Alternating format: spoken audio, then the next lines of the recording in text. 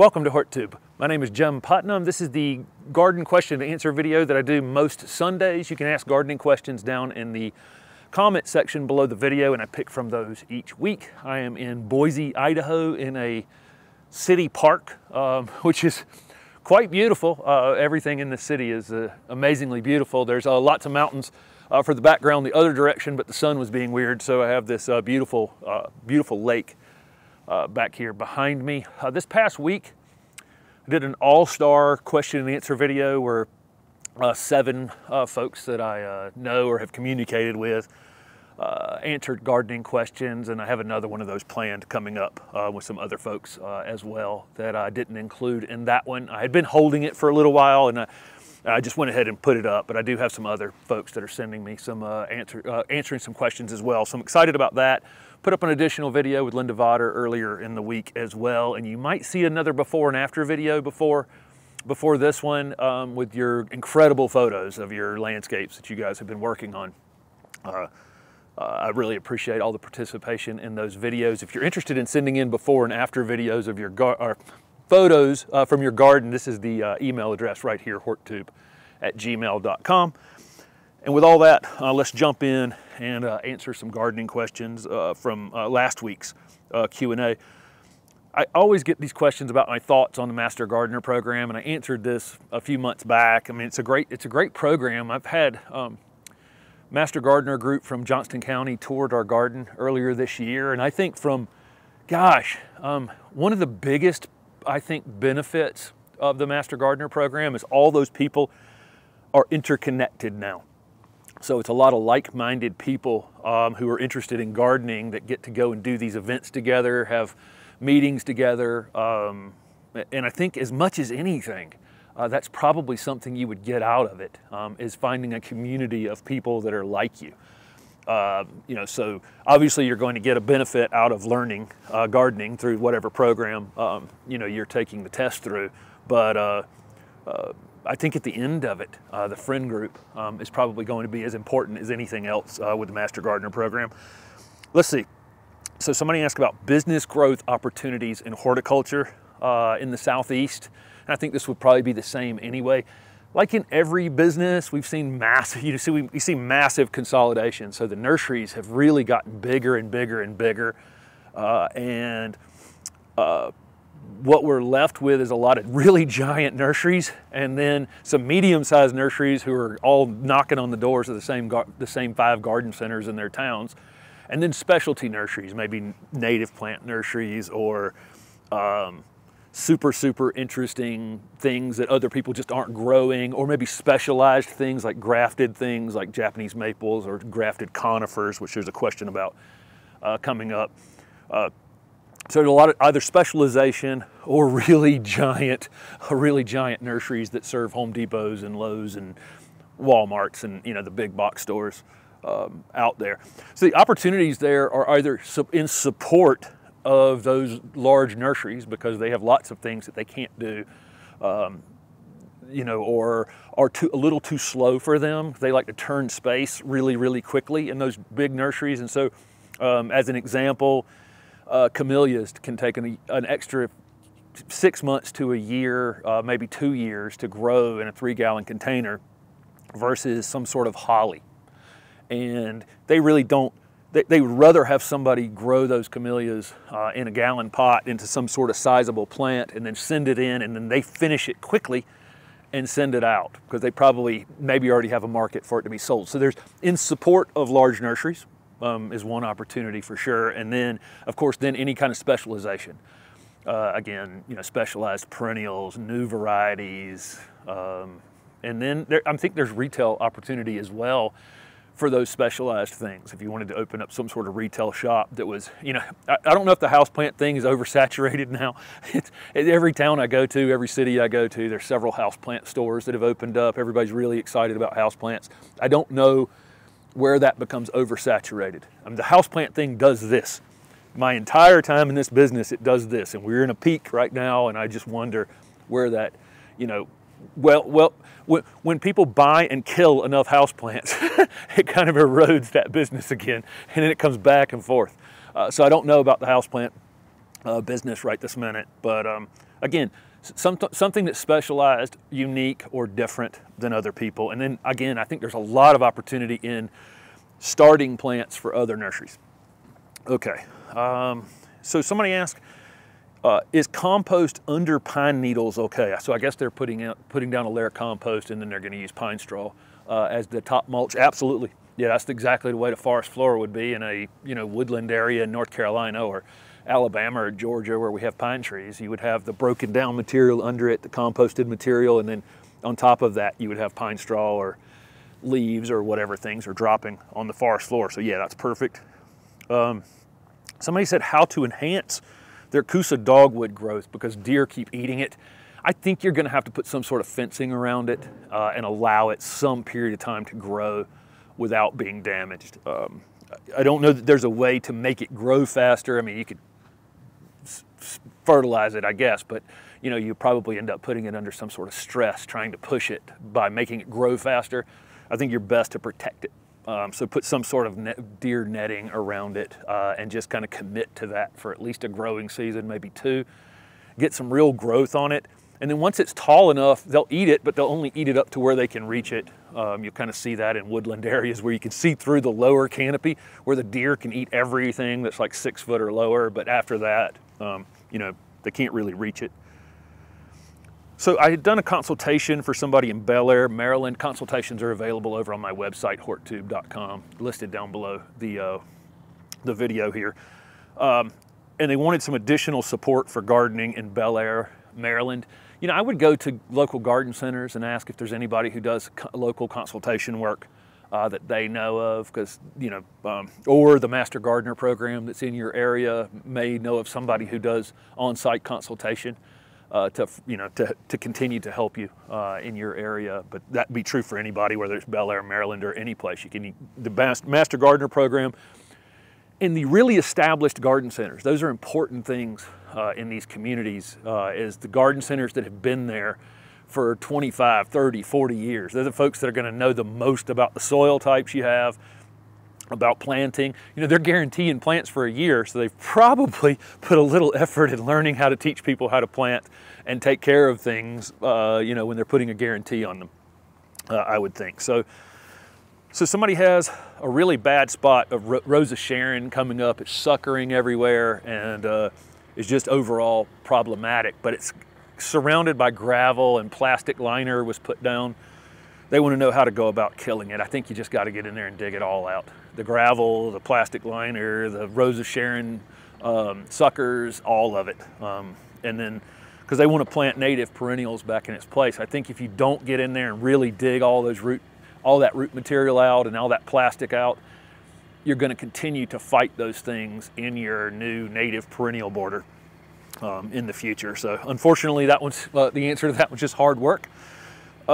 Somebody is in Tennessee, Zone 7B, and they've got neutral soil, meaning their soil pH is right around 7. The pH is between 1 and 14. 7 is neutral. Anything below 7 we consider acidic soils. Anything above 7 we consider alkaline soils. Theirs is near neutral, and they want to grow lots of acid-loving plants. And there's lots of acid-loving plants are things like azaleas, rhododendrons, hollies, lots of plants that need access to iron. And iron is most available with a lower pH. I have a video on the channel called Why is Soil pH So Important? If you want to go back and take a look at that, it will explain a little more about what I'm talking about right now. But you can use sulfur to temporarily lower your pH some, but keep in mind any pH adjustments you're trying to do are really very temporary. If you're trying to lime to raise your pH or you're trying to add sulfur to lower your pH, those things are going to be pretty temporary. You may want to go more with the plants that will take more neutral soils, although around 7, I think there's probably enough iron available. I would plant the things you want to plant. If your pH is right around 6.8 to 7.2, plant the things you want to plant, and only if you're having problems would I then try to adjust the pH or switch to a different set of plants. But I think around neutral, most things are going to be okay and have the nutrients available to them. that they need. So somebody asked, I had shown a bunch of grafted conifers at a nursery a few months back, and there was a Mr. Bowling Ball arborvitae basically on a stick. So it was grafted to another plant, and they wanted to know what plants these things are being grafted onto. It's just a more upright arborvitae that it was being grafted onto.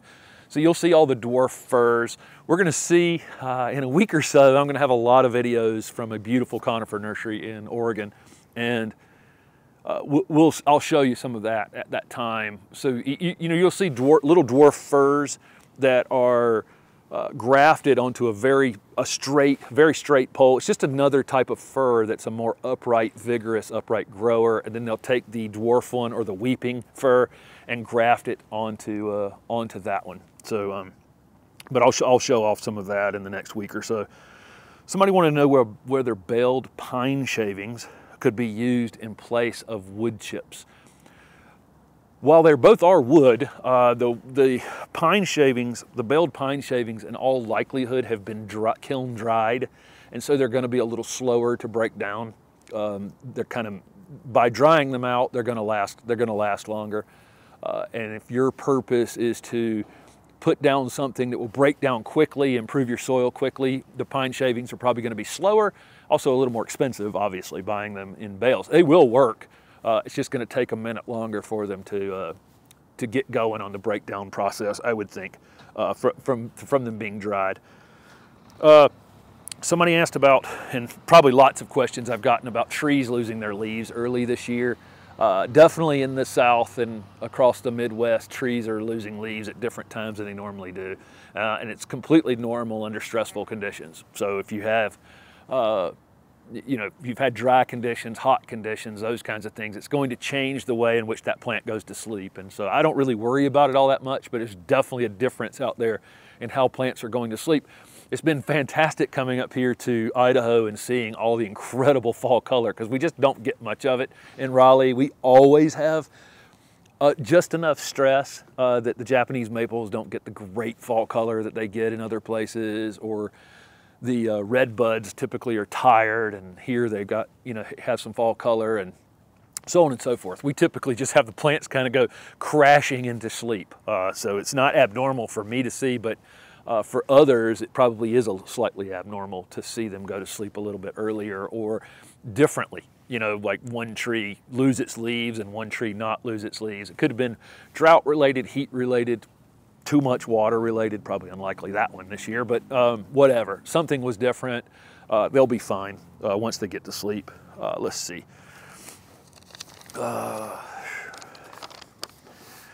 So somebody's talking about planting in fall in Texas, and I think this is a great question, because Texas is one of those places where you would say fall is for planting, for sure. But they've had, 3 out of the last 4 years, pretty extreme freezes and pretty rapid temperature drops. And so this person had lost a loropetalum last year.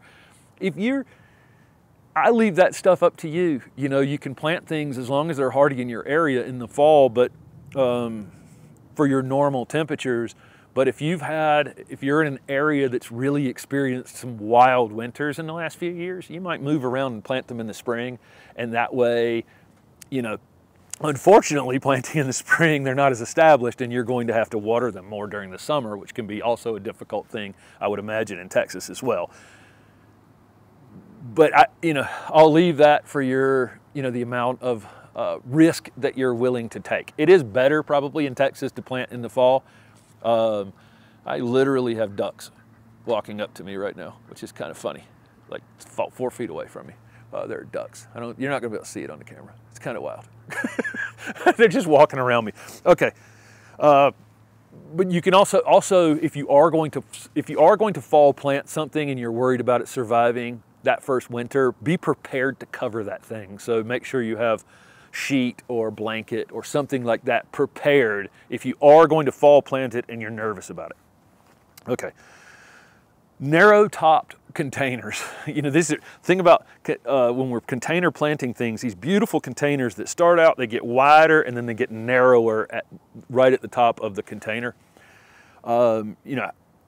people are talking about how to remove, somebody asked about how to remove the plants without breaking the pots. It's very difficult. I usually will take a trowel and I'll just cut the roots straight down from the collar of the pot and just basically create a smaller root system and then pull it out like that. I highly recommend, if you're doing shrub or woody plant plantings, to use containers that broaden at the top and not narrow at the top, okay? You can use those pots that narrow some at the top for your annual plantings or things that you're changing out pretty frequently. But if you put a woody plant, especially something that's very valuable to you, in one of those containers, they're very, very difficult to get out. So buy containers that kind of get wider at the top for your woody shrubs, and it will be much easier to get things out of them in the future when you need to transplant them or up pot them or refresh the soil or whatever the heck you're doing. Somebody's burning some large trees and they want to know about spreading the ashes around the garden. Absolutely. I burned post-Hurricane Fran.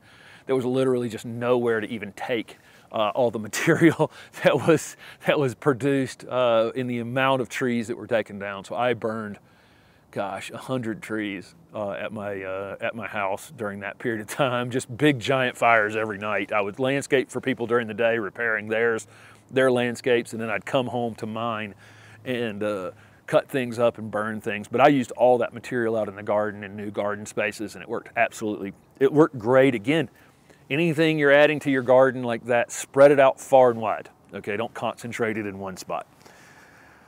Somebody asked about cutting back pink mully grass. Any of the grasses like that, you'll want to cut back late winter, right before the new growth is starting, or as the new growth is starting, because you don't want to cut any of the new growth for next year off, but you want them to go as long as possible. That top part of that grass is actually protecting everything down below it. So I wouldn't cut it back. You're much more likely to have them rot cutting them back in the fall, although I see some people do it. Some people go out as soon as their grasses look tired and they knock them back and they don't have any problems. But I had problems. I've had problems doing it personally, and cutting them back in the early winter. So I wait till the late winter. That's the time to do it.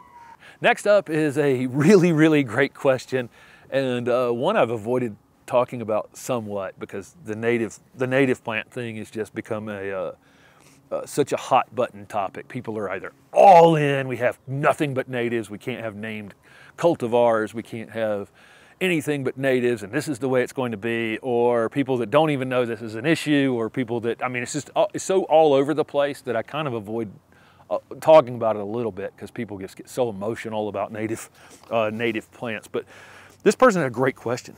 Things called native, what does it actually mean? Because when I hear the word native, I think most people are talking about North American native.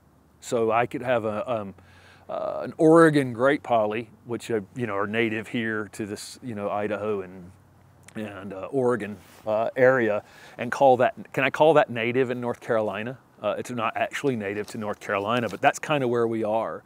If I say clethra is a native shrub to the southeast United States, and when I tend to say that on my videos, I'll say it's a native to the southeast. I'll sometimes tell you where I've seen it out in the wild. Clethra tends to grow in wet areas along creeks and streams, and I've seen it a few times, only a few times actually, in the wild, and I do a heck of a lot of hiking in the southeast. But that plant being sold in other states where it's not native but being called native is, again, North American native. That's actually what people are saying. And I think because of the emotional component to this native plant thing, all plants got to be native, all plants have to be native, I think that it's going to be used against folks. And by saying something is native when it's just a North American native, and it's native to the West Coast, but it's being sold on the East Coast, but it's being called native. People just want that word. They want that word, whether that word's on a pot or on a container or somebody saying it, they just want native. Native sounds great. Native must do better. Native must be whatever. And so native is you know, we have named cultivars of natives, or people who've deemed that nativars, which they're really, you know, kind of not natives. They were improved natives. And then we have native plants being sold out of region, and we have native plants. So it's going to be an interesting time in the next 10 years. I see the native plant nursery in North Carolina. I can look at their list right now. It's full of nativars, or it's full of crosses between Asian, not full of, but you know, a cross between an Asian and a U.S. native agastache. Is that a native? You know, that kind of thing, and that's a native plant nursery. You know, it's all over the place, and again, I think it's going to unfortunately be weaponized. You know, because everything's going to native,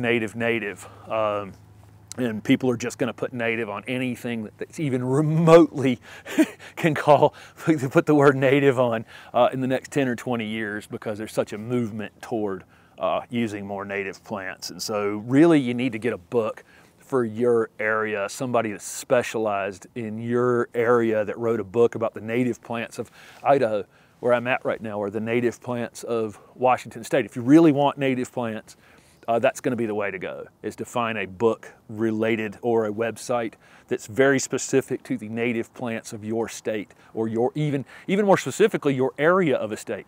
We have, you know, something like 4,000 native species of plants in North Carolina.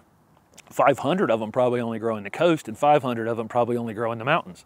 So are those natives to Raleigh, to the middle of the state? So those are questions. That's in this question is a very loaded question, which is, what is truly a native plant? So again, if you're interested and you want native plants for your area, make sure you buy a book or find a website that's very specific to your area. Otherwise, you're going to fall victim to things just saying native everywhere you go in the next 10 or 20 years.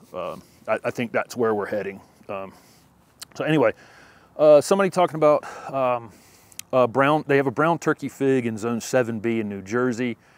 Are they pushing their luck by not covering it during the winter time? So, you know, it's hardy in zone 7B, so your average low temperature is unlikely to kill it during the winter, but your persistence of cold that you're going to get more in New Jersey than I'm going to get in North Carolina has the chance to do a little more damage to it. So I would just cover it when it's going to be abnormally cold, or cold for a long time. You don't have to cover it constantly, but if you are going to have unusually cold temperatures, or just cold temperatures that seem to be lasting 2 or 3 days, where maybe it doesn't come above freezing, you know, for 2 or 3 days, that's the times I would cover it, and you should be fine. Somebody wanted to know if Diamond Spire gardenia is nematode resistant. No. They're in central Florida. Florida has an issue with nematode issues, so you'll see a lot of things grafted in Florida that you wouldn't see in other places. So there's nematode resistant root stocks, and then the plants are grafted on top of it. Even tomatoes, as an example of that. We have grafted tomatoes that folks can grow in Florida that keep the nematode problem at bay. So you would, if you have a nematode issue on gardenias, you would get a grafted variety. But that is an issue, a pretty big issue in Florida. Let's see. So somebody wants to overwinter a hydrangea in a pot in zone 6 in a heated flower shed. It's a tuxedo hydrangea. Well, I don't think you need to have it in a heated potting shed. You can keep it a few degrees warmer in that shed on nights that are really, really bad. But any day that you can put it outside where it's not below freezing, I would. So don't keep it heated all winter. It does need some cold. It does need to get some cold on it during the winter time. So, you know, don't go to the extreme in the other direction of protecting it to the point of it not getting the chill hours it needs to actually go to sleep and stay dormant long enough to put on a big show next year. So be careful with that. I would put it in the flower shed on nights that that pot would freeze solid. Other than that, have it outside as much as possible. Somebody has sawdust available locally. Can this be used? Can this be a mulch barrier? Yeah, you can use sawdust as mulch for sure. Again, just like anything else, don't go crazy and put too thick of a layer around your established plants. Just, you know, 2 or 3 inches will make a great mulch barrier. Sometimes these wood mulches like that around existing plants can use a little bit of nitrogen to break down, and sometimes off color a few things. This is one of those things that's kind of over talked about, but it probably does need to be a little bit talked about. If you have perennials and annuals, herbaceous things that you're using these wood products around, it has the potential to steal a little bit of nitrogen, have them be slightly off colored, that kind of thing. Your shrubs should be fine regardless, but in your perennial beds and annual beds, you may not want to use that material. You may want to use compost or something like that instead. So somebody asked about managing pruning debris, you know, what to do with it, all the things, that limbs and things. I have a chipper at the house, and I did a video last year chipping up some material. It's a silly little video, literally. I just pulled out an electric chipper and ran ran limbs through it on a video, but that's what I do, is just chip it down to small pieces that are usable and then use them in your existing beds as mulch. It makes great material, unless you're dealing with diseased things. If you're taking out a diseased thing, you might want to use that as mulch, but any of your leaves can be ground up on the driveway with the lawnmower if you want to use them that way, and any of your limbs can just go through a chipper and be made into smaller pieces and used as mulch. Just spread it out again, spread it out far and wide. You know, don't concentrate things in one spot. Let's see. So somebody transplanted a Carolina Sapphire, Arizona Cypress, and it's struggling. They want to know whether they should get rid of it or wait until next spring. I don't know how bad it's struggling. So if it's like lost 50% of its, you know, if it's 50% thinner than it was when you moved it, for me, conifers tend to come back slower. That's why I'm kind of slow to answer this question. Conifers come back slower than other plants. And so if you have a very damaged conifer, it can take several years sometimes for them to get back to where they were, as opposed to like leafy plants that can kind of quickly, generally very quickly recover, fill in, be blooming again soon enough. Conifers are a little slower.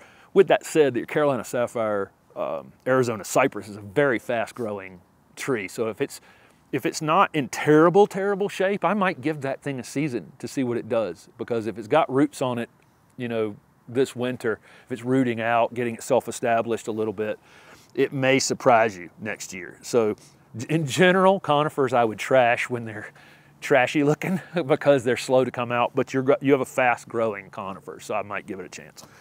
Okay. Okay, so somebody in Dublin, Ireland. I think there were a couple that were in Ireland this time. They have a poplar tree, and so a lot of root competition in the area that they're gardening in, and they want to know how to garden with root competition. The tree's in a neighbor's yard, and the roots are on their side of the fence. I've talked about getting smaller container material to plant, you know, so that it's easier to just in general plant, but you can mound up things a little bit. I've used bark materials to raise the soil around roots and planted directly into that. The main thing when you're gardening with tree roots is, if in a normal bed situation where you've prepped a bed, you've gotten rid of the grass, you may have put down some sort of compost material and you're planting the plants, for the vast majority of us, we'll plant that plant and kind of keep an eye on it for 3 or 4 months. And if it's an extreme summer, we might continue to baby it some, but for the most part, we can get things established rather quickly. When you're dealing with a space with a lot of root competition, it takes a lot longer for those things to get established. The tree has been there for a long time, it's anchored in. The things you're adding to the space you know, are basically going to be victimized by a very established tree. So it takes longer to get things established, and you need to be using things that are dry shade, you know, things that are for dry shade. So you're going to have two different, you know, back to these native plants. There are native plants that grow in dry shaded conditions, like carexes and things that I'll see in the woodland areas while I'm hiking, and then I'll come down a hill to a wet area and see a whole new group of plants that are for wet spaces. And so you need to be thinking about using plants that are for dry shade when you have root competition. And I have another video coming soon for dry shade plants, and I had a video with Mark Wethington at the Ralston Arboretum a few months back that was on dry shade plants. And so may not be the things that are available to you right there in Ireland, but that's the things to be asking for, or things that will establish themselves in dry shade conditions. Okay, let's see, a couple more before we finish up here. Somebody asked about wood chips versus pine bark. So when I'm talking about planting plants in the southeast, we have pine bark soil conditioner available to us that we can mix in to that clay soil, and it'll create a little bit of drainage. But then I talk about not mixing wood into the ground if you can help it. And somebody just wanted to know the difference. What would be the difference? The pine bark, you think about it as the exterior of the tree. It's the protective part of the tree, and it doesn't break down very easily. It's like a cork material around that pine tree or oak or anything. We're talking about the bark of the tree. It's like a cork material that's protecting that tree, and it takes a lot longer to break down. And the reason that shrubs are grown in pine bark materials or bark materials is because it doesn't shrink as well, because it doesn't break down. So if you plant, you put a rose into a 3-gallon plastic container in pine bark, that pine bark will probably only shrink just a little bit over the 6 or 8 or 9 months that it's in that container. It just doesn't break down very quickly. And it has air in it because it's kind of a porous material. So it holds a little bit of moisture, but not too much moisture. It's just a great material for being incorporated into the depth of that container. If I put wood chips in that same container, they're wet. They contain a lot of moisture. It was part of that question, about using the dried pine shavings earlier. The regular wood chips that you get are going to be extremely wet, and they're going to shrink in that container. So that's one reason that they're not used in the container. Plus, again, they require some nitrogen to break down, which could off-color, the wood chips do, could off-color your plant slightly. And then they also wood requires air and to have beneficial bacteria and beneficial fungi actually break them down. So if you put them 8 or 10 inches down in the hole, it's going to deny them that air. That's where it becomes funky and anaerobic. They instead of being broken down properly and the nutrients being returned to your plants, they become anaerobic and funky and smell bad under the ground. The bark just doesn't do that when it's buried down in the ground. It just doesn't break down the same way, and it breaks down over a really long period of time, where wood chips can break down really quickly once the engine starts to work. So that's kind of the difference between the two, and a few issues with burying wood down in the ground that you'll see. Last question for this week, and again, thanks for participating. You can ask gardening questions down below this video, and I'll be back next Sunday with another Q&A. Somebody tore out some roses that had rose rosette. They had heard something about spraying it down with hydrogen peroxide so that they can plant in the area. I think this is a straightforward decision for me. If you had rose rosette on your knockout roses or your drift roses or whatever, I'm not coming back with roses in that space. But if you plant anything else, you don't have to worry about sterilizing it. Rose rosette is a very particular, a disease spread by an aerified mite. So it's a teeny tiny little mite. When the wind blows, it picks itself up, floats through the air, lands on another rose, kind of by accident spreading this disease. It doesn't know it's spreading the disease, but it sticks its little, plunges its little mouth part into the plant and spreads this rose rosette disease as it goes. I think if you have rosette in your area right now heavily, and you've just had it on plants that you had in your own garden, I wouldn't come back with roses into that space, maybe for a few years. But in the meantime, you can plant other things and you don't have to worry about it spreading. So there's really no reason to do this hydrogen peroxide thing because I just wouldn't plant roses back into that space. So there you go. Thank you guys very much for asking questions and participating in these videos, and I'll see you next week. Thanks for watching.